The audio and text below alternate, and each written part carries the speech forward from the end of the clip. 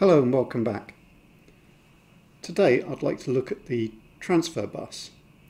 Now this is a 16-bit bus which passes through each of the counter registers, but it doesn't go anywhere else. It's predominantly just used for transferring data between the 16-bit registers in a complete 16-bit quantity. Now this is the straightforward way of completing operations like a jump, which would require replacing the entire 16-bit contents of the program counter in one go. We could do that with a more complicated pipeline that could transfer around the upper and lower halves, but when I was planning this out and looking into it, I realized that having the 16-bit transfer bus was actually going to be the simplest way of achieving that. So it might seem like overkill to have a whole extra bus for this, but an extra bus is actually just a couple of extra latch chips in each of these registers, and then there's no reason for that bus to go anywhere else. But we do need to control it, and that's what we're going to do today. Okay, I'm just going to pause it right there. Now I do go on and build some of the bus control logic I'm talking about here, but over the course of doing that I come across a few problems, and now I'm looking at the videos and I'm experimenting with the board after recording that video. It's clear to me that a few problems have cropped up with the build, and so the next video is going to be some troubleshooting where hopefully I'll get to the bottom of those. But I don't like hiding problems, so I'm just going to edit the remainder of this video as normal, but keep an eye out for a few bits of odd behaviour, because I've spotted a few that I don't during the video now I'm watching, and so it's kind of interesting how much you can overlook these issues yourself when you're focusing on one area. This board is our kind of holding location for all the connections into the address registers that we haven't really done anything with. The two lines we're interested in on each of these registers are the assert to bus and the load line, which is going to be those two. At the moment, these are all just plugged into the 5-volt rail. Okay, so that's obviously the load line. So that is assert to the transfer bus. So I've just wired in, 4 of them are high and the least significant one is low. So that's the program counter is asserting to the bus.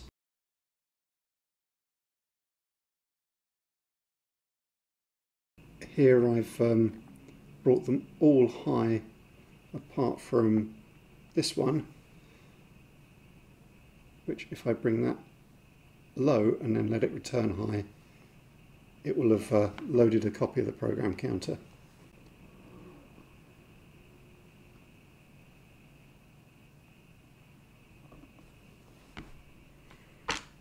We appear to be missing one bit here.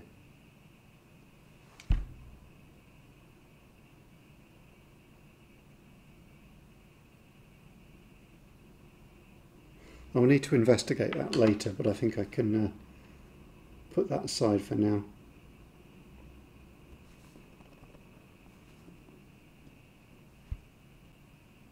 We may have a slightly dodgy connection on the strip board.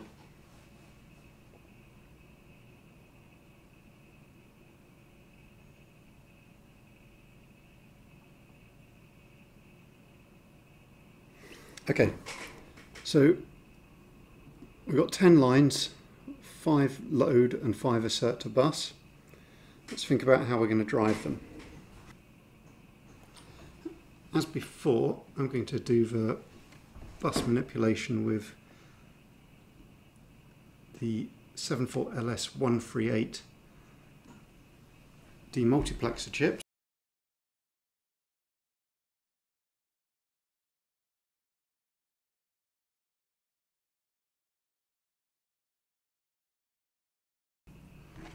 As before, these demultiplexers produce active low outputs, so I've wired up these LEDs to the 5-volt rail, so bringing them to ground is what will make them light up. And these each have 2 active low and 1 active high enable input.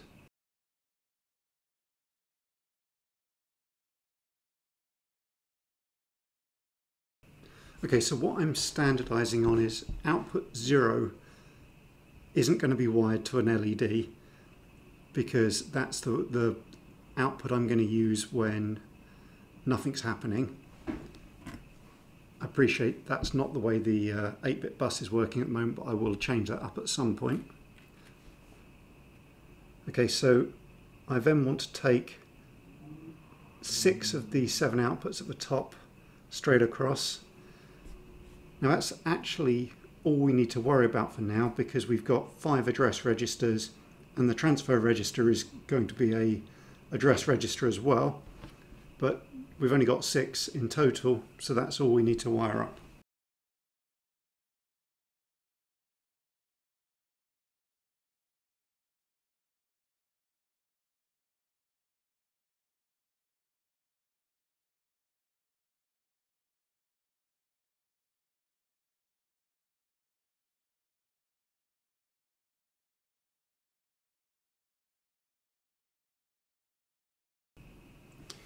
Right, so we should be able to take this one, which is the assert to bus set of lines.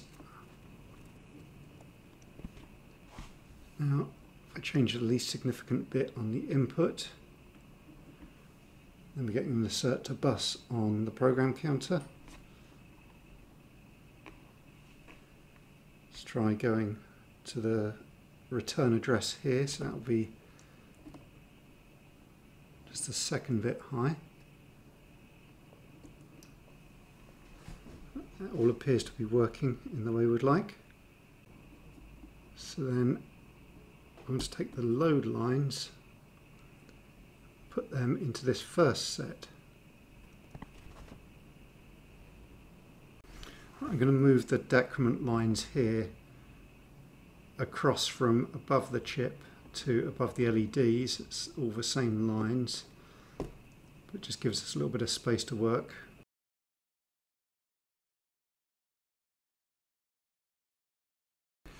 Now with the assert to bus control lines, we want them to go low when we select them and just stay low.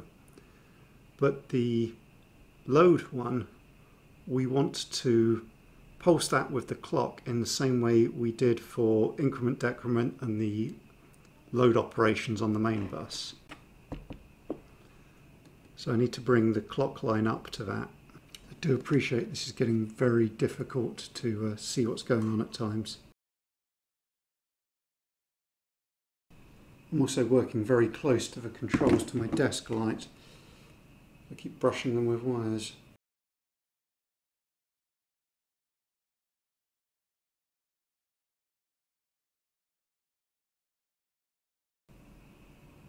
Ah, of course. Okay, one of the lines that goes into the address registers is the clock line. And the reason why that's there is because we've got 4 4-bit counters which can either increment or decrement, and the outputs from those are latched into these chips, which is 2 pairs, which are used to assert the values back to buses. And we use that approach so that we've always got a consistent known value, and we don't suffer from an issue where we have an undetermined value while we're midway through incrementing it. Now, once again, this is one of those properties that we were particularly concerned on for having for the program counter, so we could increment the program counter using its previous value for performing a memory read. Otherwise, the results of the memory read would be very undefined. But all of the counter address registers are the same, and at the moment I've only wired the clock into the program counter. I need to get that wired into the other addresses as well. Now, doing this is actually making me worry about what's called the fan-out limit. Each of the clock lines here is going to 4 separate chips, but the clock line is coming from this 555 timer chip at the moment, and I've got no idea what its fan-out limit is. So I might run into a problem with this.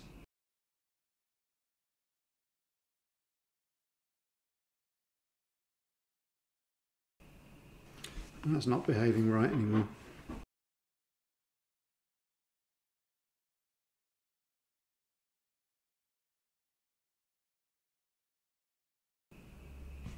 This is an ink SI, which should increment here when that gets to the top. So yes, that's added 4 to it.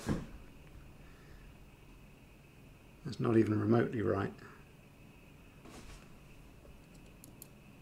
That worked, and that worked.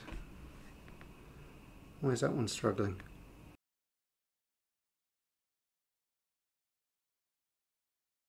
Okay, as I feared, it looks like we are hitting a limit on just how much load we can put on some of these lines. So let's see if we can resolve that.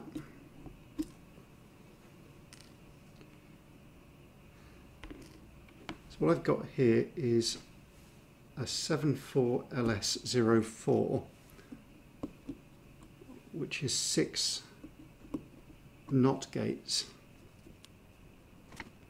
Exactly the same as the one we've got up here.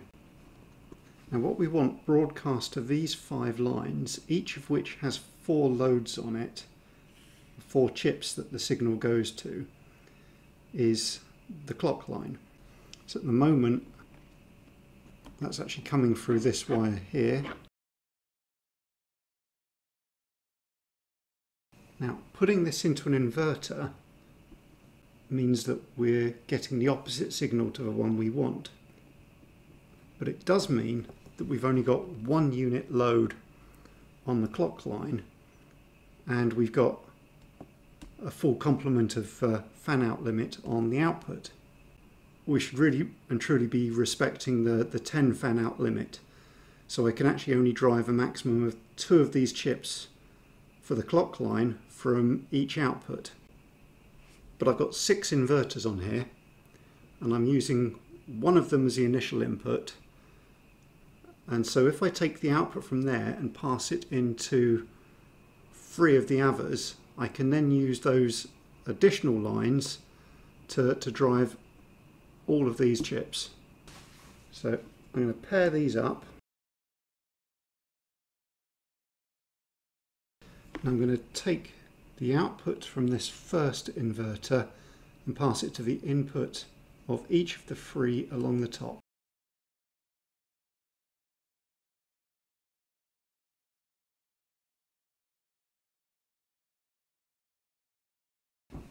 So now we've got 3 copies of the doubly inverted clock line, which should be the regular clock line, albeit delayed by a very small amount of time, that we can bring down to these. These are all the wires I've been pulling out the old register boards. I'm hoping this length will match one of these.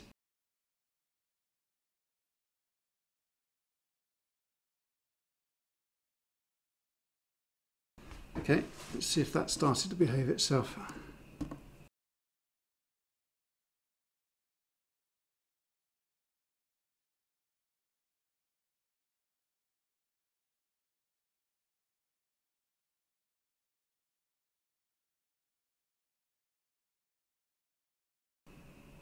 Okay, so this is quite odd. First increment is incrementing the program counter by 2. As does the second. After a little while it starts incrementing by 1 again.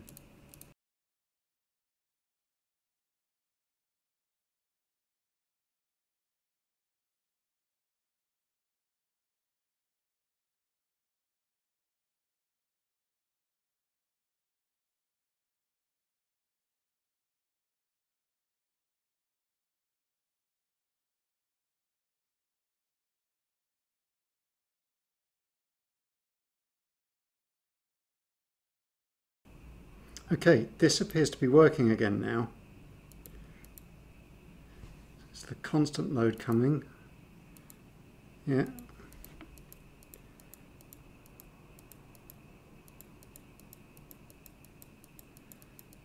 Okay, so that is working. So, I don't know if you noticed, but the last thing I did there was I added a few extra decoupling capacitors around here. So I suspect what was starting to cause the issue here is we've got just a little bit too much power drain everywhere, and just adding a few extra capacitors in has cleaned that up. But I think I may spend a little bit of time in the future looking at power distribution. I did notice an issue a little while ago where LEDs were getting a lot dimmer on one side of the board than the other, and I kind of improved that a lot by putting in things like extra doubled up power connections, but I suspect I just pushed the problem back a little bit. Anyway, let's go back and look at the transfer bus. So there I've asked the program counter to assert the bus, and then I'm going to ask SI to load it, and then I'll clock, and there we go, that's loaded up. So I've got 3 bits to select what's asserting to the bus and 3 bits to select what's loading, and that will all work. So I'll put those back. Let's let it run for a while.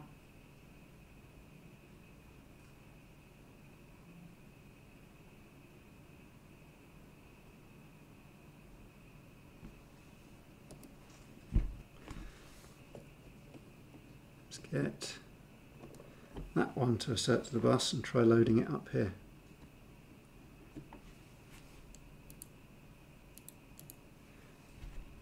Okay, that's not right either.